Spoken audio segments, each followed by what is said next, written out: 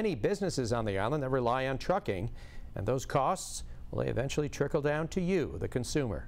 News 12's Andrew Enger live in Farmingdale, where the headaches continue for Long Islanders trying to run a business. Andrew. You know, Doug, if you think gas prices are high now, check this out right here. Look at this price for diesel, $6.49 a gallon. That's more than $2 more a gallon than regular gasoline. And for businesses and truckers who use diesels, well, they're truly feeling the pain at the pump. Main Street Wholesale Meats in Farmingdale has about 14 delivery trucks. The majority of them use diesel. Company owner Lee Seelig says each week his fuel bill goes up. Yeah, it's up like 20–30%. There's nothing you can do about it. Diesel is at an all-time high in the U.S. On Long Island, the AAA says it's averaging $6.33 a gallon. A year ago, it was almost half that at $3.20 a gallon.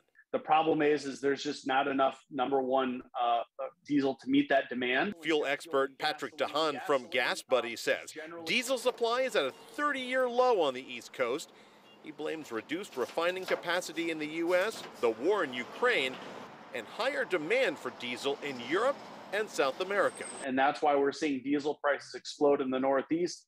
And the unfortunate part is it probably won't get meaningfully better for quite some time. That's not good news for restaurant owner Joe Fortuna, who says he's seeing some food distributors add on fuel surcharges. It's a constant struggle. So not only do we have to deal with the increase in the product cost and the food cost, now we have like the extra surcharges. Main Street Meat says it's trying not to pass on extra fuel charges to its customers right now, but is trying to be more efficient with orders and making fewer small deliveries. Try to get our customers to consolidate orders if they can. Instead of ordering 4 times a week, maybe order 2 days a week.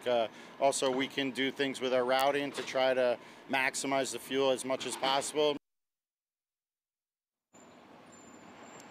Now, that meat distributor is actually asking his truck drivers to stop idling as much. Anything they can do to save a little bit of diesel to hopefully reduce their cost. But there could be some bright news on the horizon. You know, next month, New York State is ending its tax on gasoline and diesel. We'll see if that helps out at all. For now, in Farmingdale, Andrew Enger, News 12, Long Island.